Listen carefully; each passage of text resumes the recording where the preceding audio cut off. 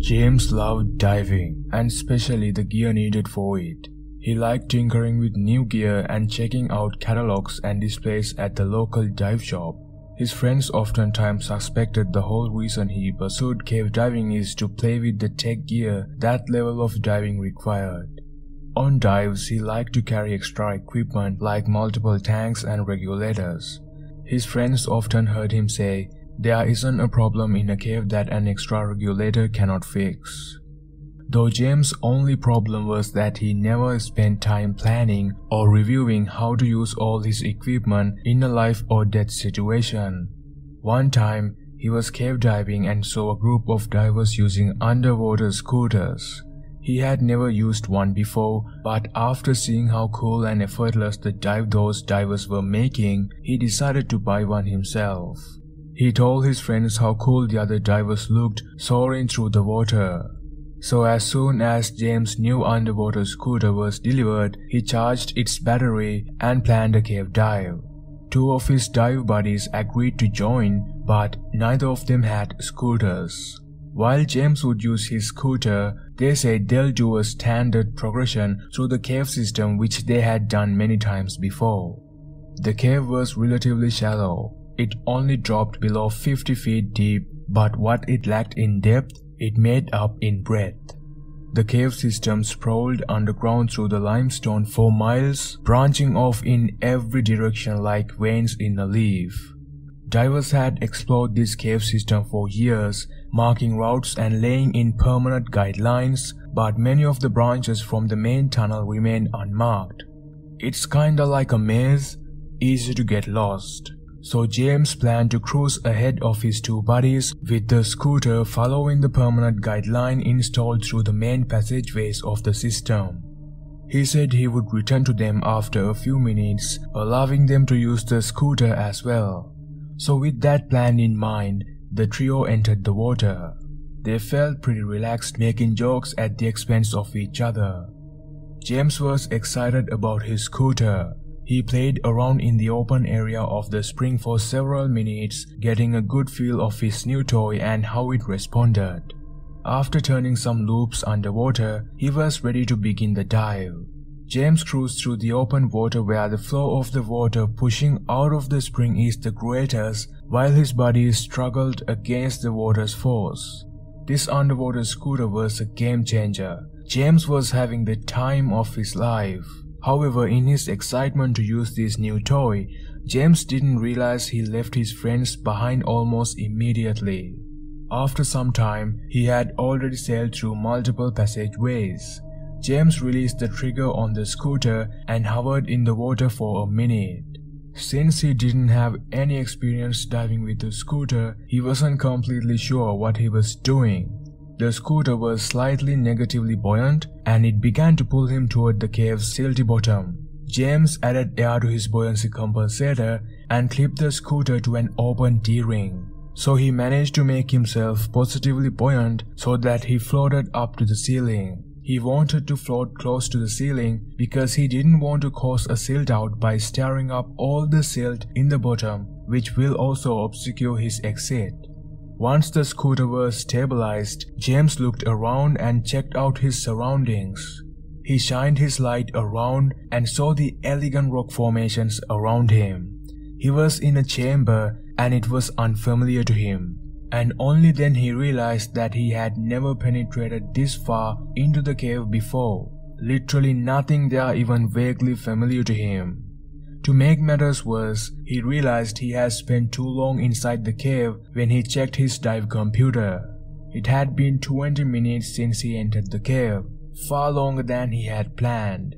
His next big concern was air, but luckily, when he checked his pressure gauge, he saw he still had plenty of air in the tanks. As James was having an incredible effortless ride with the scooter, he became careless. He let the scooter do all the work only to end up in this chamber. James scanned the room again. It was only about 10 feet high but seemed to go on forever, at least beyond the range of his dive light in either direction. Now he was in the center of this room and after a while, he couldn't even tell from which direction he had entered this chamber. He checked the floor of the cave with his light to see whether the permanent line was there, because normally, when divers first map a cave, they place directional arrows on the line to indicate the way back to the main line and the surface. Basically, with it, James can find his way back out of the cave, but to his bad luck, there was no line, which could only mean that he was the first human ever to get to this chamber and no one else has explored or mapped this area of the cave. James was lost in this maze-like cave system now. He didn't know which way he should head to find the way out before his air runs out. When he realized he is in grave danger, he began to panic. And from there onwards, what really happened to James was unclear. He was supposed to return back to his dive buddies after several minutes, but after waiting for some time, his buddies realized something must have gone wrong.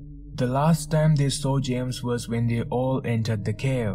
So the two friends then quickly surfaced and decided to wait a bit more, but then when they waited beyond when James' air supply should have been exhausted and still saw no sign of their friend, they alerted the authorities.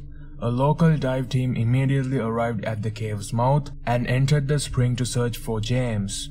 The search took way longer than they had anticipated, probably because the chamber James was in the middle of nowhere inside the cave.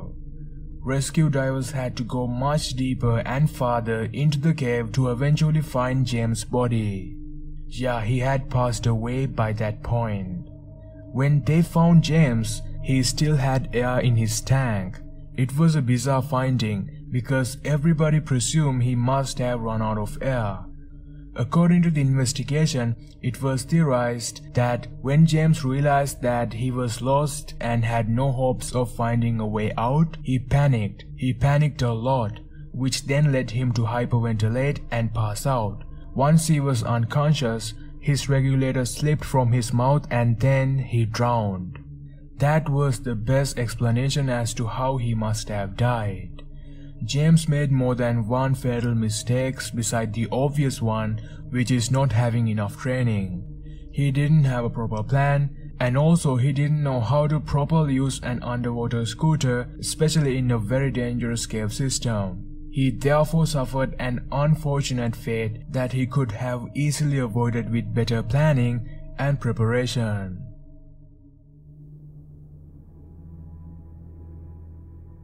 Joanne was a comfortable and competent diver. She was not highly trained in the sport, but she had enough experience to go diving safely.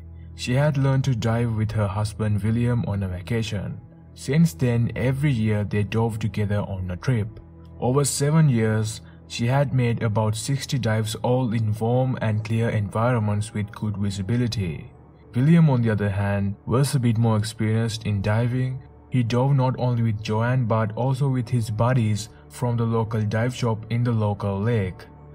Joanne prioritized safety a lot. She liked to dive in warm, tropical and clear waters. For her, diving was just part of taking a vacation. So diving in a cold lake with murky water was never her thing. But when William asked her to join him at the local lake, she just couldn't say no. She ran out of excuses and couldn't keep up with William's persistence to convince her to join him. So eventually, she agreed. Thrilled with the news, William was very considerate and rented Joanne a thick wetsuit so she wouldn't get cold in the water. For him, diving was one of the most fun activities. He loved to dive any chance he got. So he was super duper excited to get into the water, but this time it was clear that his excitement was mostly coming from his wife joining him on the dive. Despite Joanne's reluctance and doubts, there was no way she could back out now. In fact, now even she herself felt a bit excited about the dive, seeing how happy William was. So just like that, the day of the dive came. Joanne and William arrived at the lake early and took their time getting ready. This was Joanne's first ever dive in the fresh water.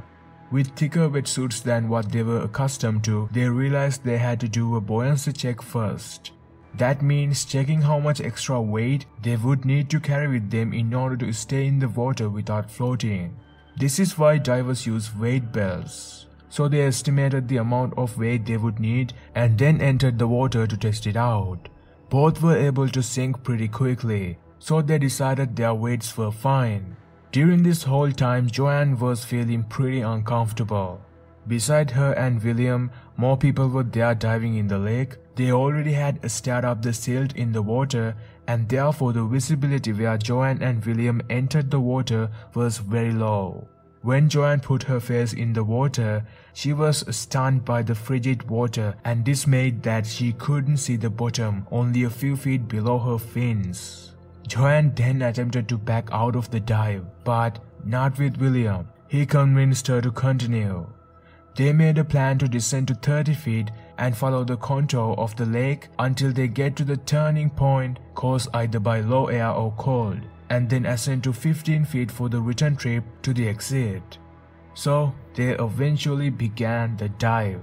Joanne was getting used to the water. She started to feel more relaxed and less tense.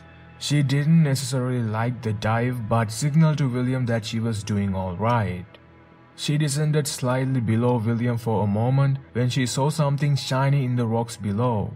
Then, all of a sudden, something caught hold of her regulator. This caught her off guard. She forcefully pulled against whatever had caught her, then the regulator pulled out of her mouth, and she swallowed a mouthful of water. All this was happening within a matter of seconds. Frantically, she started signaling for William.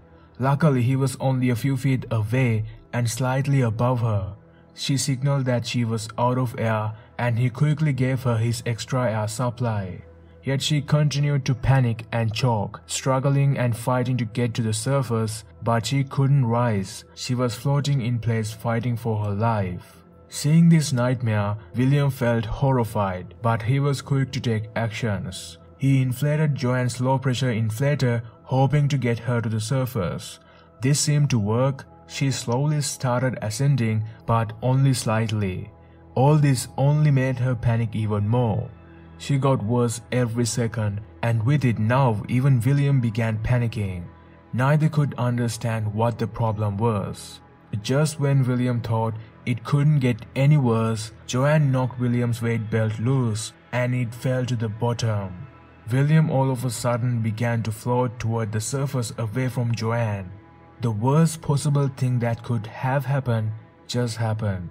When William was floating away from Joanne, he also took the extra air source he gave Joanne with him. He just had it. He never would have thought he would lose his weight belt.